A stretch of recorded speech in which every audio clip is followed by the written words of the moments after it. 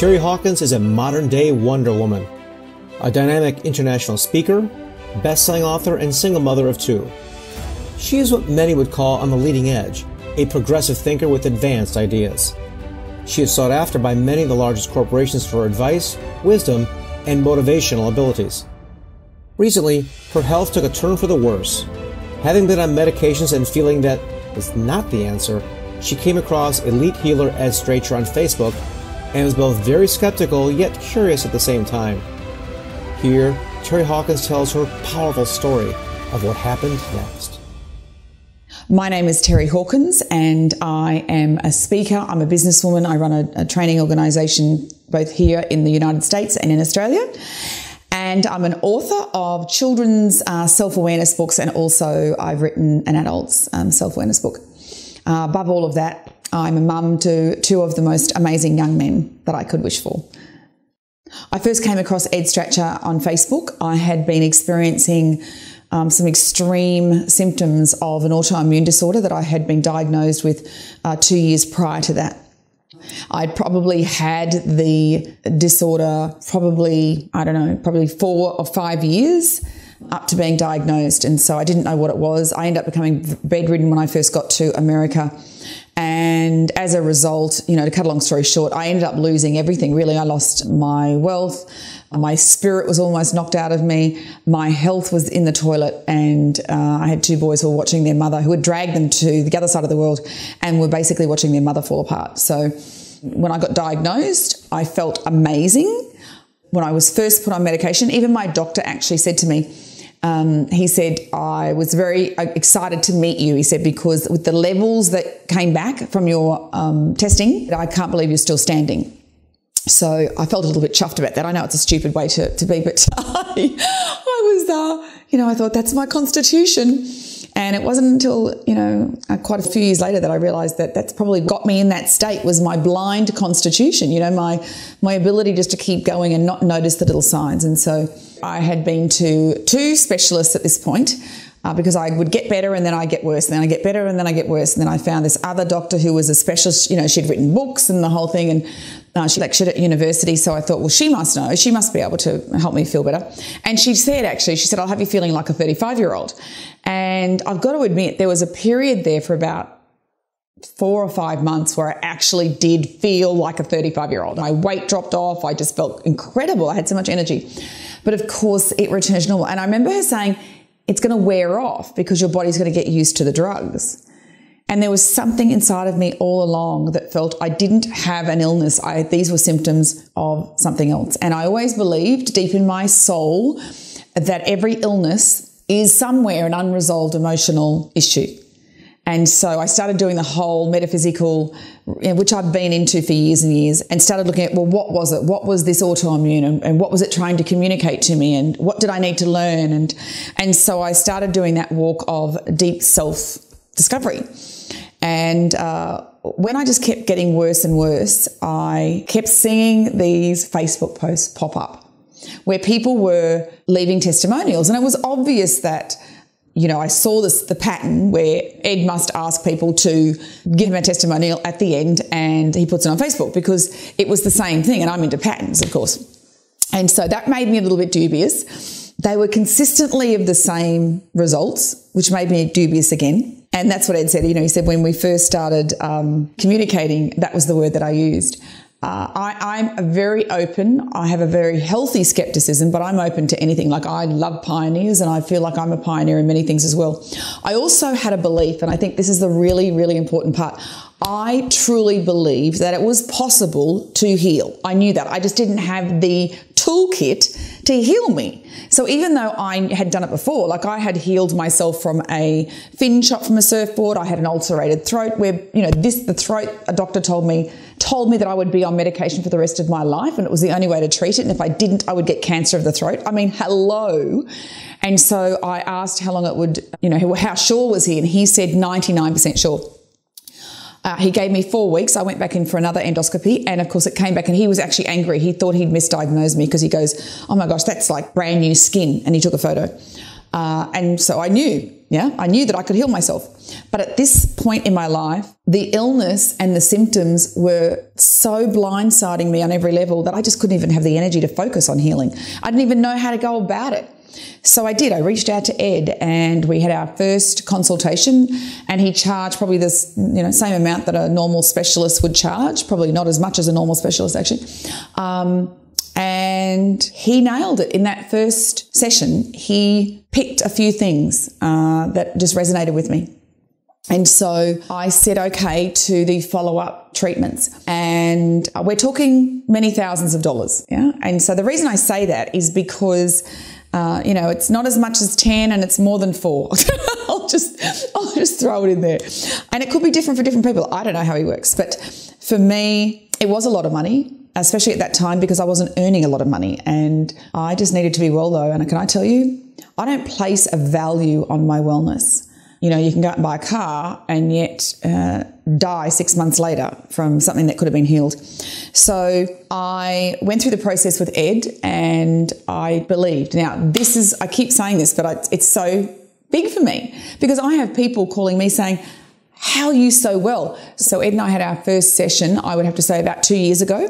I think what happened was he actually, and I'm going to say we did it together because it takes two of us, and he is the master, of course. He's incredible with what he does. Honestly, he truly is a genius at healing. But he needs a willing participant as well. So if I'm going to fight him all the way and be negative and not believe it, be a skeptic, of course it's not going to work. I said that to our clients. If they don't do the work and do what we ask them to do, they're not going to get the results that we ask for either. So I knew how to play the game. I knew how to be a good learner and a good receiver and a good patient. And so we did the process, and then the healing must have occurred around the same time. But I stayed on the medication because I was scared. And so I ended up where I went almost reverse, and it was crazy. I won't bore you with all the details of the symptoms, but I went to another specialist, and all three, by the way, have said to me, this is incurable. You'll be on medication for the rest of your life. That doesn't resonate with me. I'm sorry. You don't tell me that I'm going to be on medication for the rest of my life. And so I went to the doctor and she did more tests and she said, get off the medication. She goes, you could have a heart attack at any moment. You are so overdosed, it's not funny. So I think that what's happened is I was on the medication, I got healed, I stayed on the medication, so now and so I went off the medication and I had the worst probably 4 or 5 days of my life. She then proceeded to I thought I was dying actually, to tell you the truth. I told my sister to get my will drawn up, and she told me, she goes, I'm so sorry. She goes, I meant to tell you, you were having a drug withdrawal from the medication that you were on. So I went off all my medication and just trusted. I remember I picked up that tablet one morning and I looked at it and I went, no more. I'm not doing this. I truly believe that I am healed. Can I just say, I have never, ever felt more amazing. So now it's whatever it is. I think I've been off medication for it's coming up to nearly 12 months. And I feel sensational.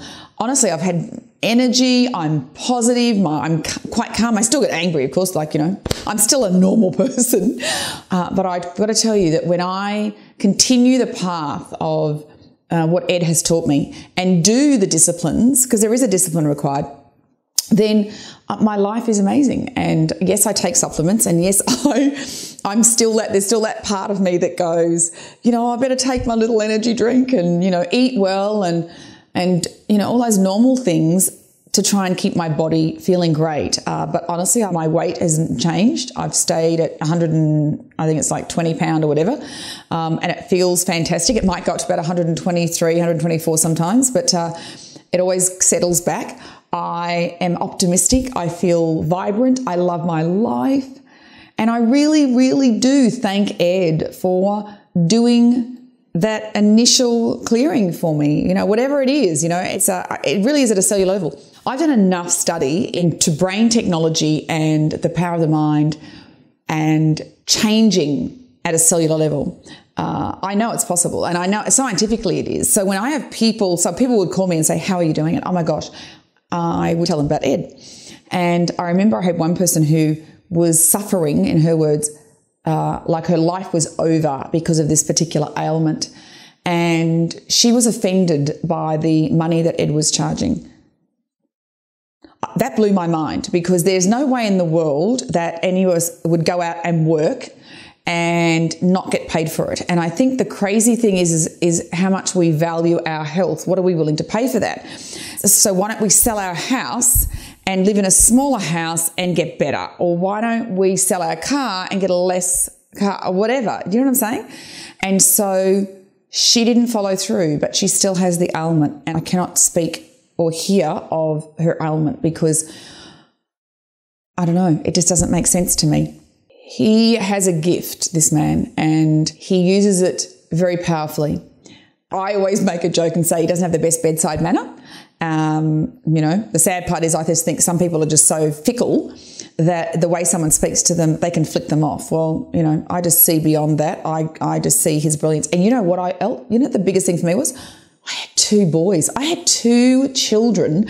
I was the only breadwinner and always have been. I couldn't fall apart. I couldn't allow my life to, if I was single and had no responsibilities, I'd go, oh, well, it's been a good 50 years, but it's over. And I have all this work still left in me, my life's work. So I will be forever indebted to Ed. I think that he is such a gift to our planet, and I'm really, really looking forward to the day that the world, and I think it's happening actually, starts to wake up to the fact that we do not need a pharmaceutical medicine always. We have been so trained and our bodies have been so manipulated over all of these centuries that, of course, we can't just wipe it out overnight. But guess what we can do? We can all start to wake up, and we can all start to realise that there are other ways. And I just feel really, really blessed. I really do. I've said to Ed before that he's before his time, or I should say before the world's time.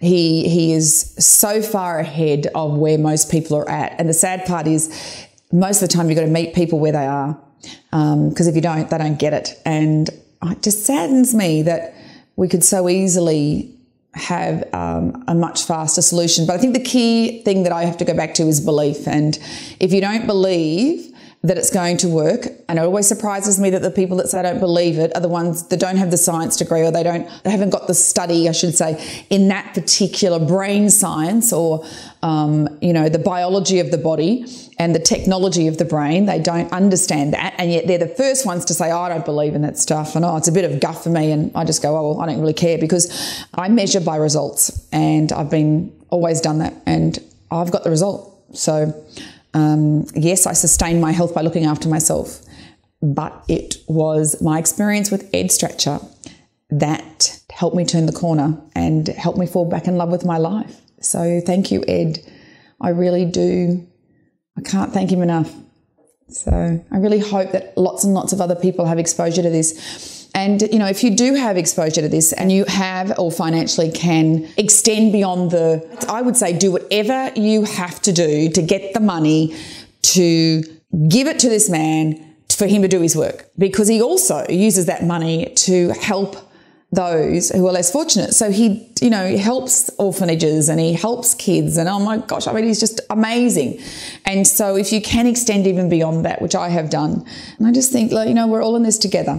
And if we can learn to help each other, then we're going to be a long way to making and healing this planet a lot faster.